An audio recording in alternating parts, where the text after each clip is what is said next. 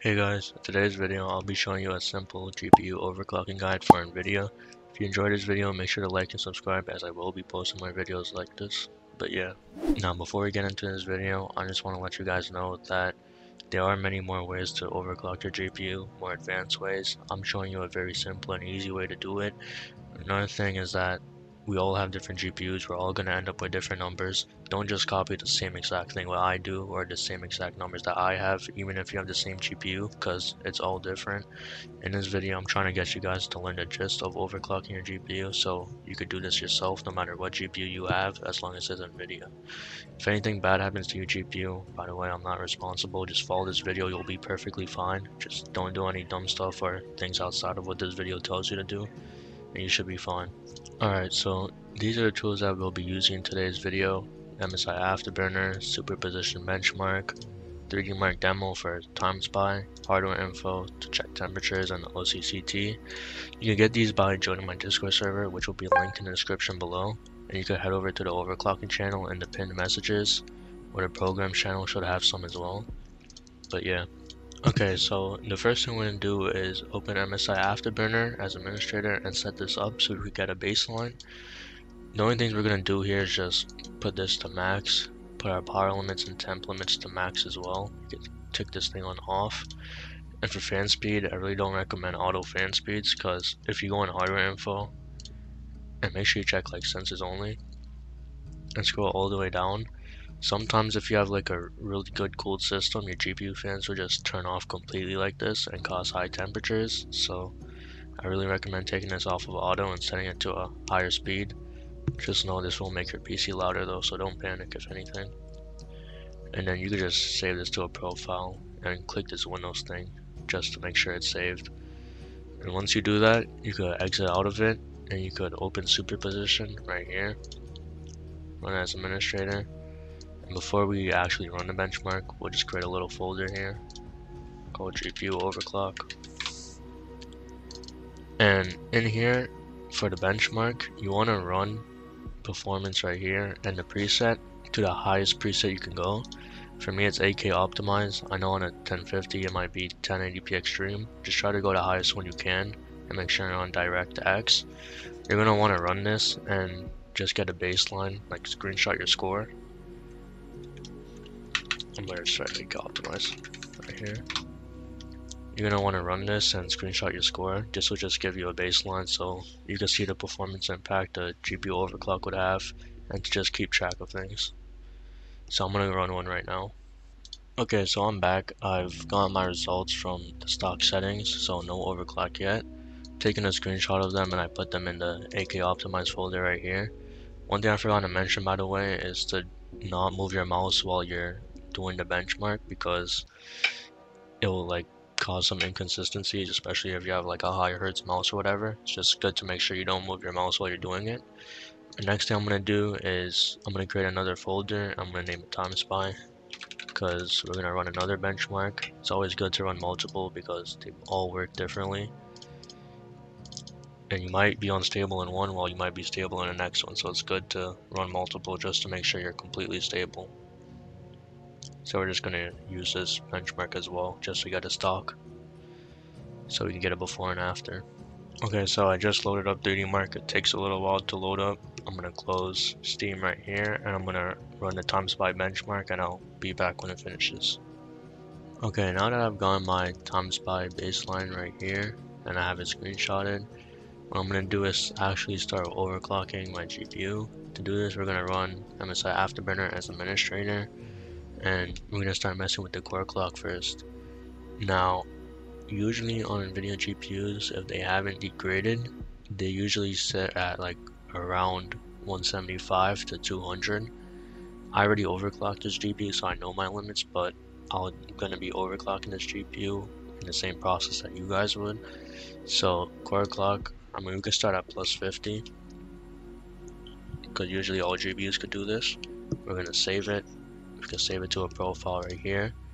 We're going to make sure this Windows thing is checked on. We're going to exit out of this and restart. And then we're going to run our superposition benchmark right here, get our score, and make sure that's stable. We're also going to be looking for like artifacts, stutters, or if our PC crashes to make sure that it's stable. If it does crash and you do get some artifacts or whatever, then it's not stable and you have to bump the core clock down. But usually at plus 50 it isn't, but I'm going to go back and run my benchmark right now and I'll come back. Okay, so I just finished my benchmark, the plus 50 on, where did I put it? Right here. Just move it.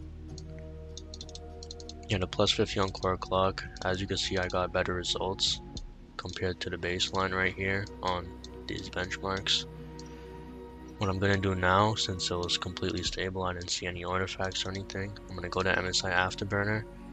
And if this were you guys, I'd be bumping this up by plus 20 from now on. So instead of plus 70, plus 50, I'll go to plus 70. If that's stable, then you should go to like plus 90 and then keep going up until you get something that's unstable. For the sake of this video not being so long, I'm gonna go all the way up to 200 because I already done this before. I'm gonna save it to this profile right here, and I'm gonna benchmark and come back again. Okay, so I'm back. I just ran the plus 200 on the core clock. As you can see, it was better than my results before, so I know I'm going in the right direction. What I'm gonna do now is just bump this up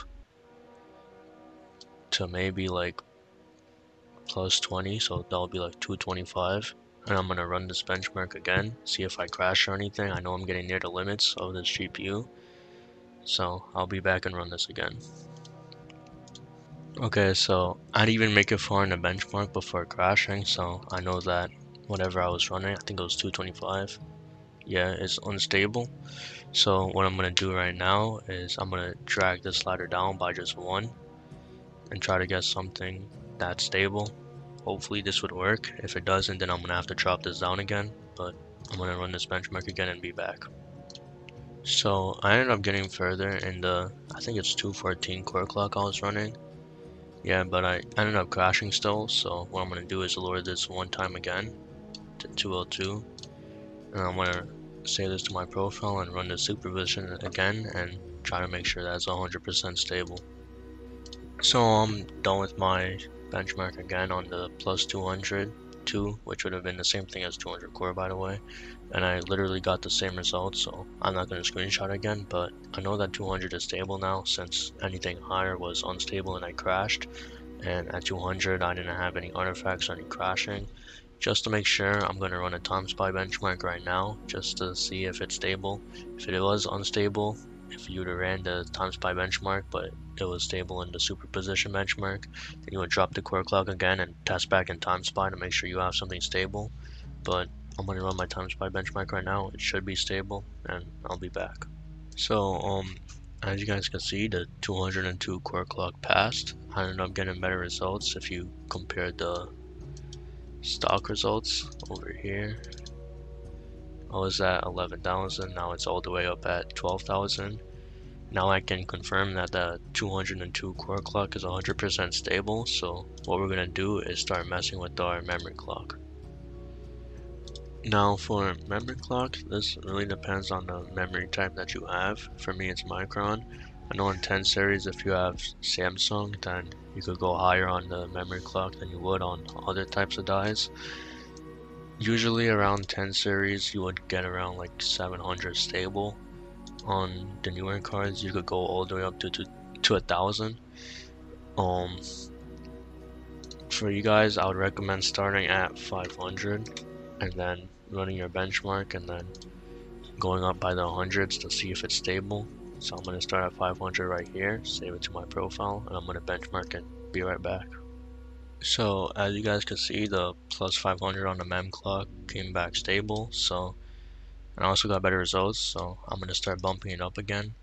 For you guys, if you want to play it safe and stuff, you could just start bumping this up by the hundreds. So for you it'll be like 600, and then you'll run your benchmark, and if that's stable then it'll go up to 700 and so on until you get unstable. For the sake of this video, I'm just going to go extremely high up to 1200, and then I'm going to run my benchmark and come back. So I finished the 1200 memory clock benchmark. As you see, it came out with a more positive result.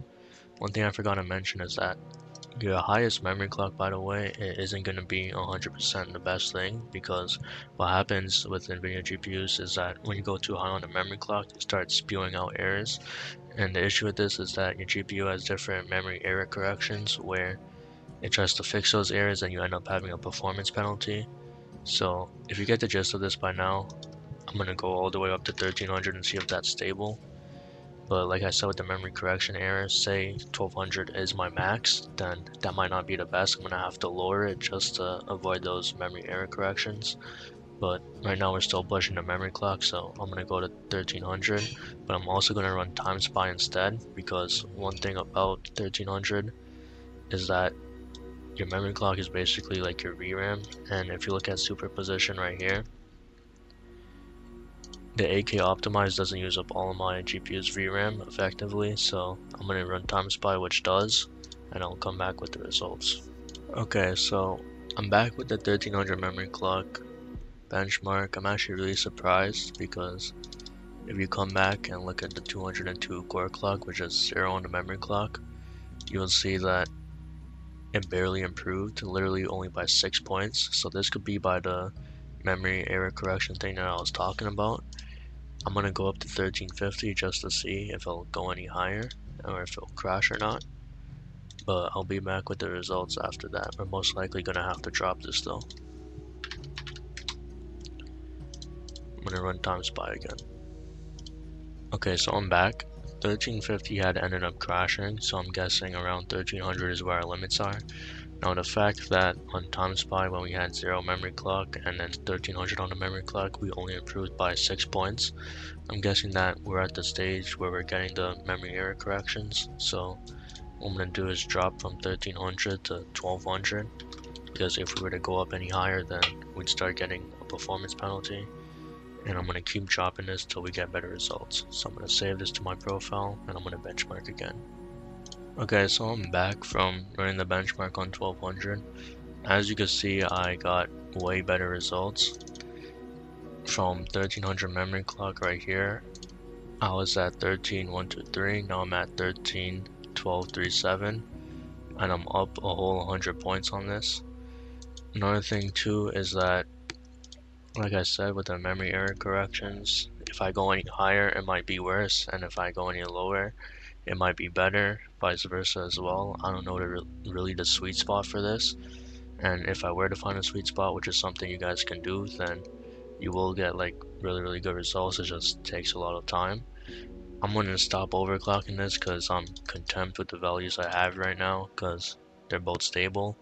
One thing I just want to mention before we end this video is that the memory clock, if you aren't sure about if it's 100% stable, because as you can see, like I went all the way up to 1300 and I was fine until I went to 1350, and I wasn't sure until the errors, then you could use OCCT right here. You could run as administrator, and they should have a GPU VRAM benchmark and stress test that you can do.